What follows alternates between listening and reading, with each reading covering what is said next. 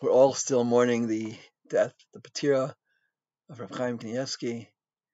We're still, as it were, in the midst of the Avelis, all of the Jewish people. We lost our father. And I want to share with you something that was bothering me tremendously for a good part of the week until I got some clarity on this issue. I was zoichet to be by the Levian, by the Hespedim, and one of the most interesting of the Hespedim was from his son, Rav Shlomo Kanievsky, and he said something that really, really bothered me, as follows.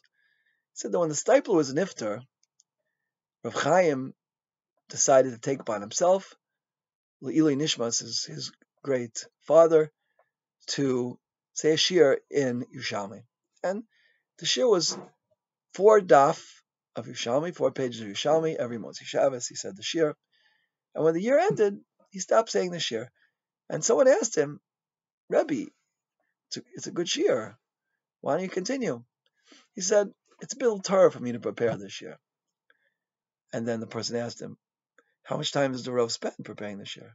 He said 5 minutes. 5 minutes. And that was the end of the story. Shlomo pointed out, he said, we don't understand exactly why that's Bitul Torah, but that was the story. Of course, there's many great things we can learn from this story. That for Rav Chaim, it took him 5 minutes, perhaps, to prepare that's what it seems at least. It took him 5 minutes to prepare 4 pages of Yerushalmi to say a shir, and how careful he was with his time. 5 minutes. We know the Vilna Gaon at the end of the year said that he had 5 minutes of Bitul Torah. He made a calculation for the whole year. He had 5 minutes of Bitul Torah. There's many things you can take from the story, but something that really bothered me is, why is that Bitul Torah? He's preparing a shir for people. Why is that Bitul Torah? Right? That was, at the time I heard this, it was bothering me very much. And what made the question even worse was the next thing that, or maybe it was a few things after that, Shlomo said that everyone knows that Rav Chaim used to receive piles and piles of letters, piles and piles. Anybody sent him a letter, he would answer. Even 6, 7-year-old kids. So someone asked him once, Rabbi, 6-year-old kids, what are they asking at the end of the day? Why do you answer these letters? Isn't it a waste of time? He said, it's not a waste of time. It gives them chesed. So I don't understand. Preparing a shir on Talmud Yerushalmi for 5 minutes, that's called Bitul Torah. But to answer the question of a 6, 7-year-old kid written with a crayon on the back of a napkin, yeah, that's not Bitul Torah? I'm confused. What's Bitul Torah? How do we understand this? How can we come to grips and understand really what Bitul Torah is? And anybody who has any connection with yeshivas, koilim, Torah, knows that Bitul Torah is something very chamor, right? It's a very chamor thing. Chazal go to great extents to speak about the punishment, the great transgression of Bitul Torah, right?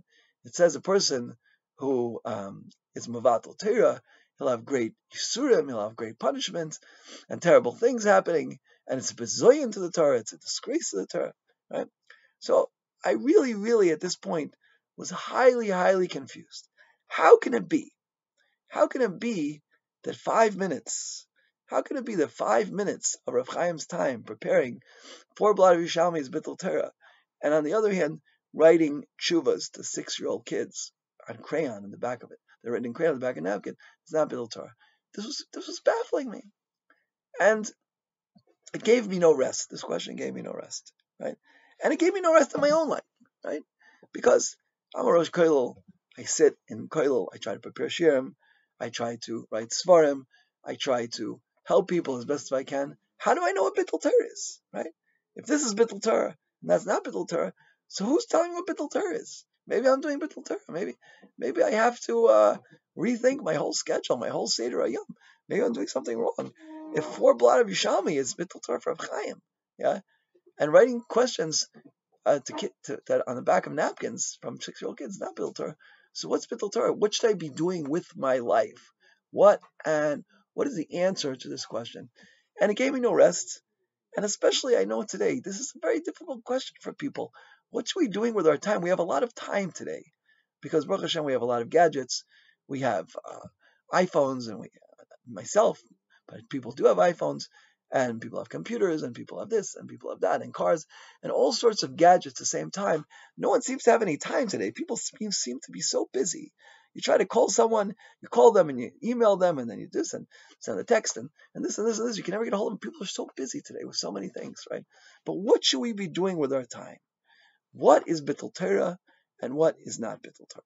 This is the question, and I'm going to leave this as food for thought, and Bezrat Hashem tomorrow to offer an answer to this question.